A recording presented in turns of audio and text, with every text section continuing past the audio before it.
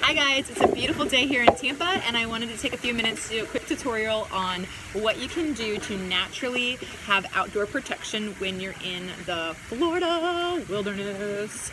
There are lots of plants and herbs out there that are natural pest deterrents in the wild. Things that are very herbaceous or have very strong scents like lavender, mints, lemongrass, citronella. Any of those plants are things that naturally deter bugs to come to you because they have such a strong scent that the bugs don't want to be around it.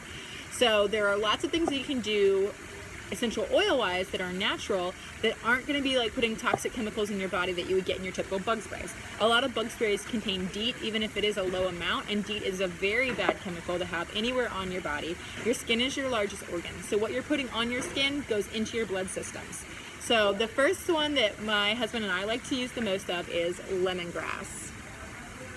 And lemongrass has a very, very strong citrusy scent to it. It kind of reminds me of a citronella. And what we like to do is just take a few drops. We would add it into our hands. If you have sensitive skin, you're going to want to add a coconut oil or another carrier oil. Rub it together and then just start applying it onto your body.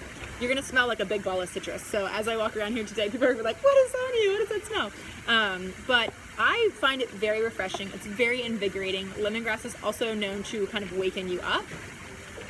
If you want to have something a little bit more convenient, what you could also do is put lemongrass into a spray bottle with water and salt, or in a spray bottle with vodka, and you would create like a mist that you can spray on yourself or your family.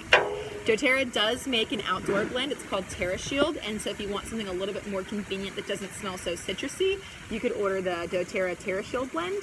It comes in a pre-diluted spray bottle as well as a concentrate form, so you could make your own or buy it already made. The Terra Shield to me has like a citrusy chocolate smell to it. Some people literally think I'm crazy. They say, no, you're crazy, it smells like vanilla. But I think it might have a little bit of a chocolate smell to it. My kids love it. This is super convenient, and you do not need a lot. You don't want to just layer your kid in this. You want to do like one spray, 2, 3 on their body, and then just start rubbing because it's an oil and it's going to carry and it's going to roll out. And it's also very potent. So that's my tip of the day today, how to fight the Florida wild bird naturally, because the mosquito is the state bird. So if you want to deter the state bird from making you their daily snack, use essential oils. All right, have a happy Friday.